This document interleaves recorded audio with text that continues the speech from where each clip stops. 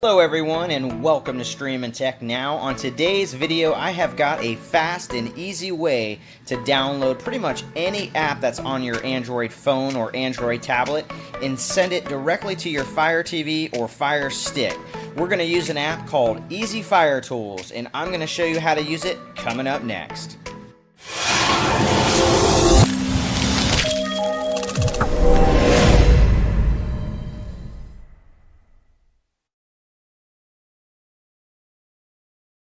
Okay, so we're going to go ahead and get straight into it, and this is what the Easy Fire Tools icon looks like. And we're going to go ahead and head over to the Google Play Store and download it there, and it's 100% free. So let's do that right now. So just go ahead to the Google Play Store and just simply type in Easy Fire Tools. And I'll put this in the description as well. It'll be the very first one that pops up. Click that, and then click Install. And so we'll just give it a few seconds to download. It's usually really quick. But again, that's what the icon looks like. And now it's done, so click Open. And as soon as it opens up, it's going to present you with this message right here. Click Agree. Alright, so then it's going to show you all of your apps that you currently have on your particular Android phone or Android tablet. So the first thing you need to make sure is to make sure that you are on the same Wi-Fi network as your Fire TV and Fire Stick. Otherwise, they will not find each other. So what we want to do, if you look in the top right-hand corner, you're going to see the little box or cell phone with the Wi-Fi signal over it. Go ahead and click that icon. Once you click that icon, it's going to search your network or your household for any Fire TV sticks. And as long as they're on the same network, it will find them and then it will populate them, just like it did just now. Alright, so I currently have 2 Fire devices in my household that's on the same Wi-Fi network. And so what we want to do is we want to click whatever one that we want to actually send the apps to. So I'm going to choose the very first one.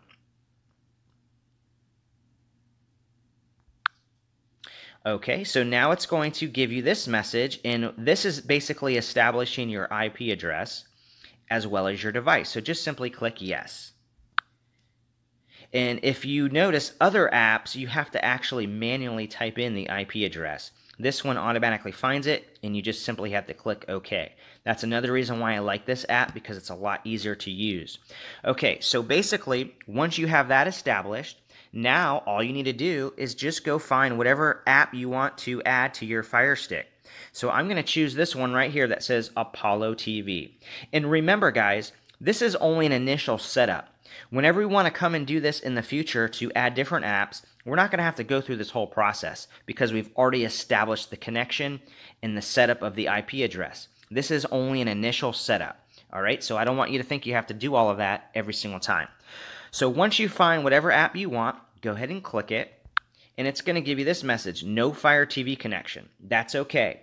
All you need to do is click the plugs in the top right hand corner, this little icon, click that, and then it's going to pop this message up that says authorization required. The current device is not authorized to connect to your configured Fire TV. An authorization request has been sent to the Fire TV. So now what we're going to do is we're going to leave the phone. We're going to go ahead and go to the Fire TV. I'm going to show you that message. I'm going to show you 2 things that we actually need to do real quick, and then we'll come right back to the phone.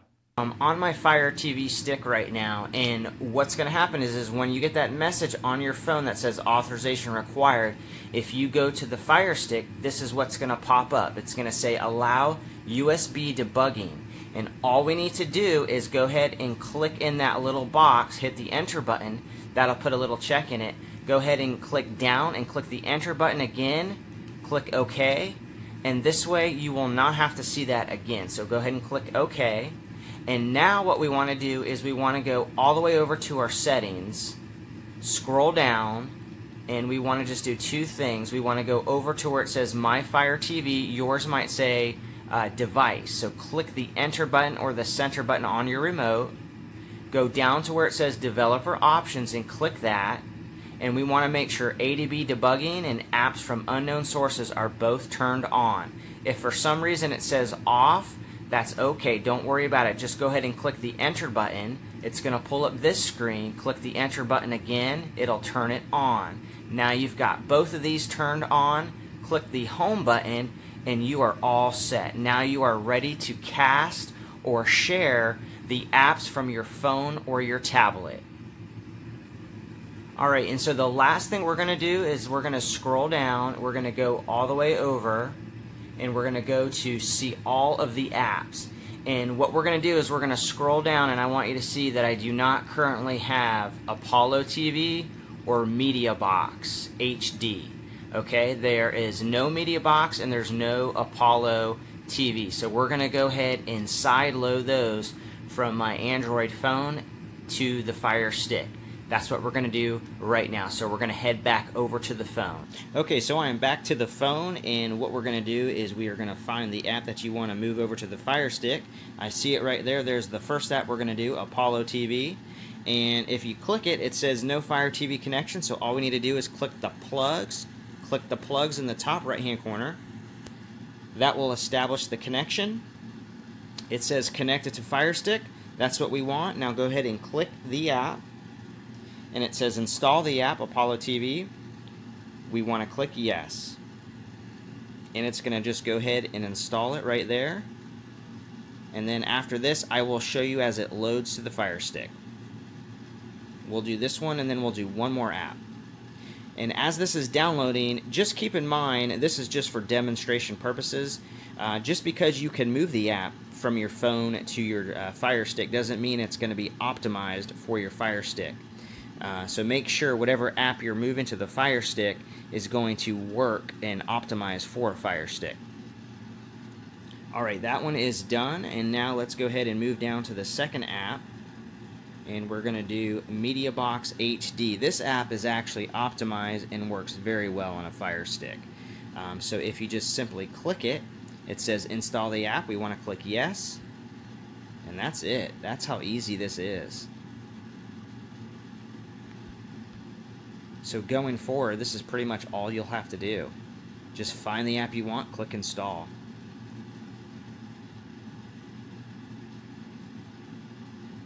We'll make sure this is done, and then I'll show you how it loads on the Fire Stick.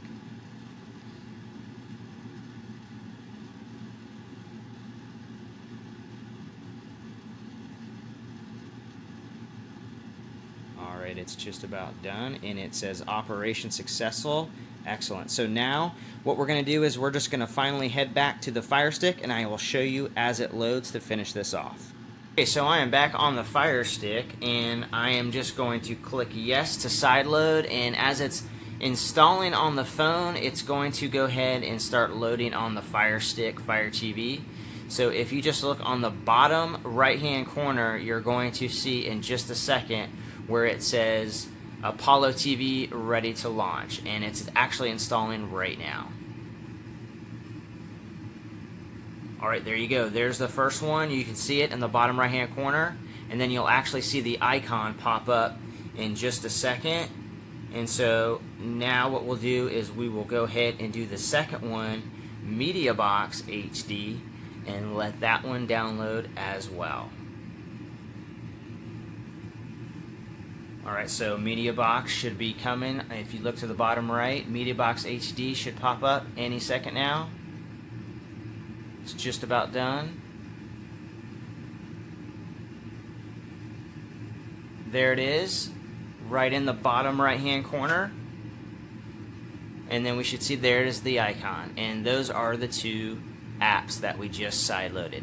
That's how easy it is. One quick little tip, if you have any problems when you're actually connecting, all you need to do is hit the home button and go all the way over to settings, and then go back into My Fire TV or device, and then just toggle down to developer options and just toggle A to B debugging on or off. If you do that a couple times, that will help secure the connection. So I had to do that one time, and so I just wanted to point that out.